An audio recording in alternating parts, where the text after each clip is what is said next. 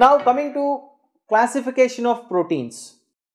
Okay, so like amino acids, proteins also have got classification. Okay, so amino acids we have got based on functional group, based on metabolic fate, based on nutrition, and based on solubility. Okay, like this we have classified amino acids. And when you are talking about protein classification, okay, so there are also three types of classification. One is based on function, like which protein involved in what function, okay, and based on their chemical nature and solubility.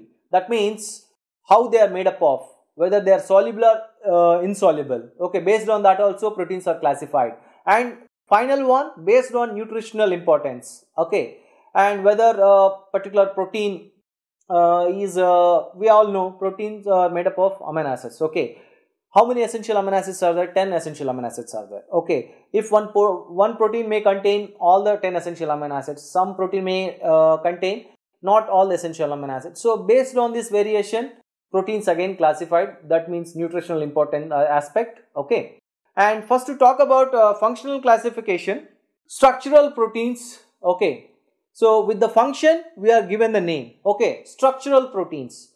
By the structure you can make out. That means these are the proteins involved in giving the structure. Okay, keratin of hair. Okay, keratin is a type of protein which is present in hair and nails. Collagen of bone. Okay, so these are all like involved in structural aspects. And second, enzymes are catalytic proteins. So we all know all enzymes are protein in nature. Okay, but not all enzymes are not all proteins are enzymes.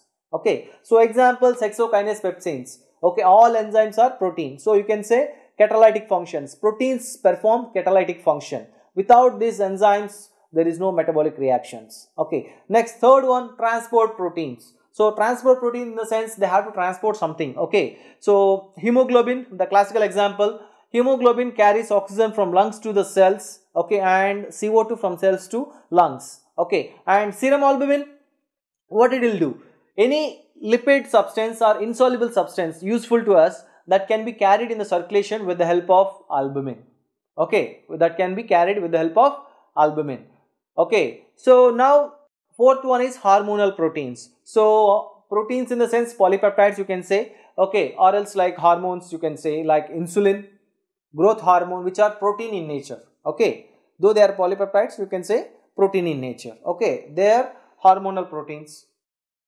Next, contractile proteins which required for muscular movements. Okay, actin and myosin. Storage proteins which stores amino acids, right?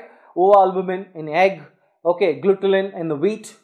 And genetic proteins. Okay, histones. Example I can say nucleoproteins. Okay, they are surrounding the nucleic acids, DNA and RNA.